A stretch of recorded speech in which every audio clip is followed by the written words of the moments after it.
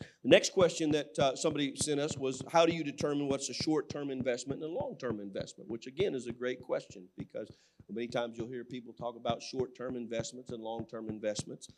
One of the things that I will say with this is very, very generically, when you're talking about a short-term investment, you're usually talking about less than a year.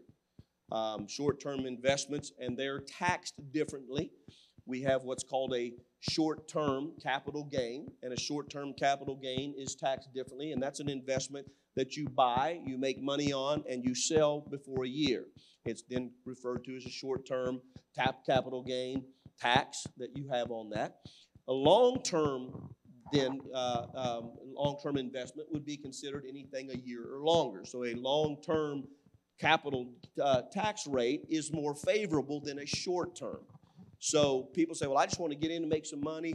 They may look at an investment and say, well, I'm just going to put in some money on that and I'll make this amount. Well, you have to account for the fact that there's going to be taxable consequences that come with the short term.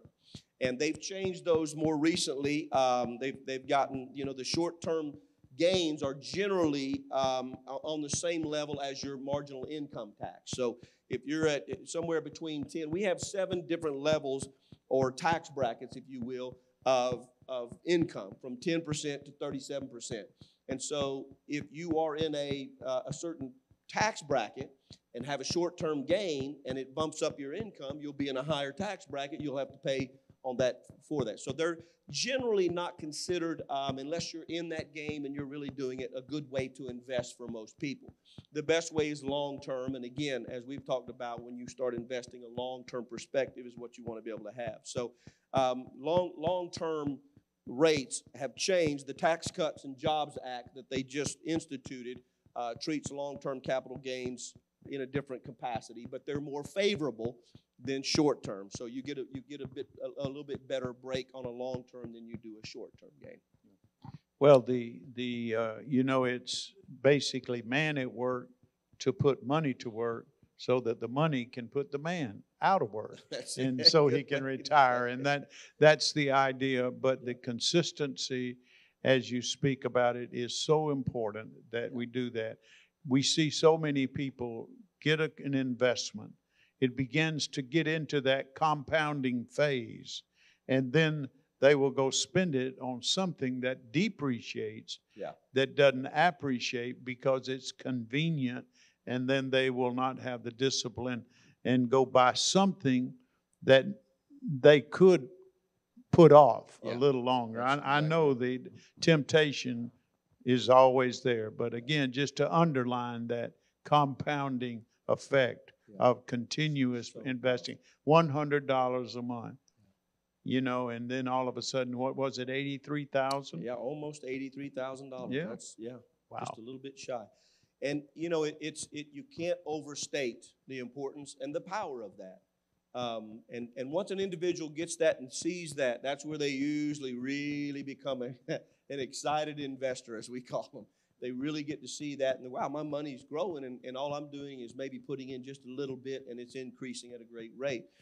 One of the things I want to say in conjunction with that, we're talking about long-term and short-term. The reason that we normally, particularly when somebody's new in investing, but even as they're investing over the long haul, we put a long-term perspective, and we like the long-term capital gains better than short-term. I'll give you a great example. I had an individual once that came to me. I had a very affluent client that did very, very, very well, and they got into collectible arts and different things, jewelry. They had antiques, and they did very well, and they were doing it on a more short term. Well, this individual knew of it, came to me. They did not make. They were in I think a 12%, 15% tax bracket. So they weren't making a lot of money annually, and they wanted to get into this. And I said, well, understand that collectibles as a whole are taxed very easily at a 28% rate.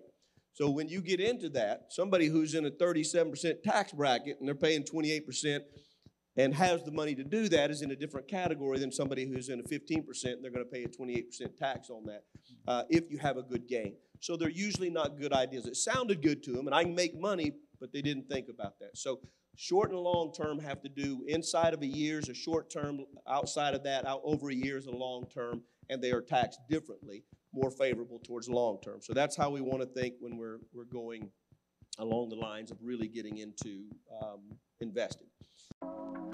I hope that you will continue to send in your questions.